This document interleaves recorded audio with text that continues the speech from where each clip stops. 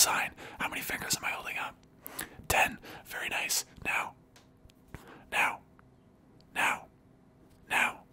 And now. Okay, nice, you pass. Next thing I'm gonna get you to do is I'm just gonna get you to look at this thing right here, this little whatever lens cap this is. And I want you to look at it and I want you to follow it across the screen. I mean your vision. And let me know if you see any double vision. Any double vision. Any double vision.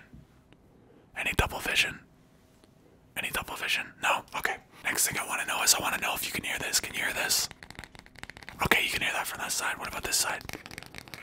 And you can hear from both sides. Awesome. And this is also going to double as an eye test. Look at this. What does this say? Off. Yep. Mode. Yep. G. Yep.